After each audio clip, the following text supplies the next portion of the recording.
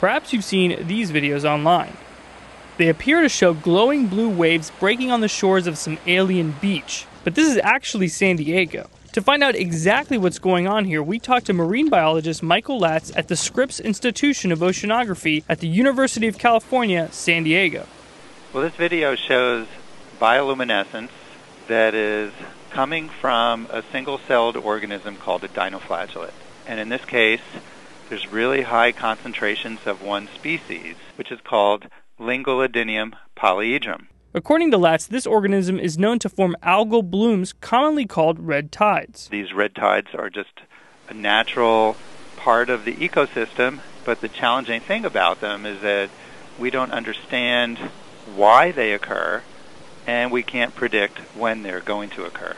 We know that there's a red tide when we actually see it. You look out on the ocean and you see during the day that the water is discolored. So it looks kind of reddish or brownish in color, but during the night, the organisms in this case are bioluminescent. And this is light that they emit from the cells.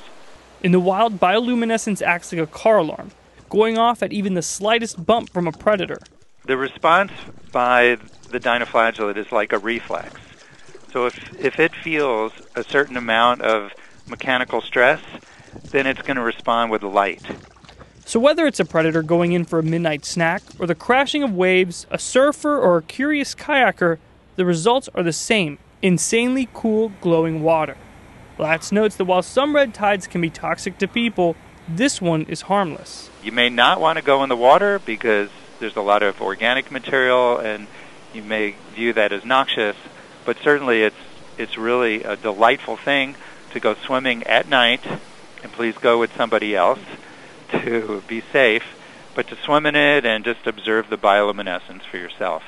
For Discovery News, I'm Jorge Ribas, and that's Bioluminescent Waves Explained.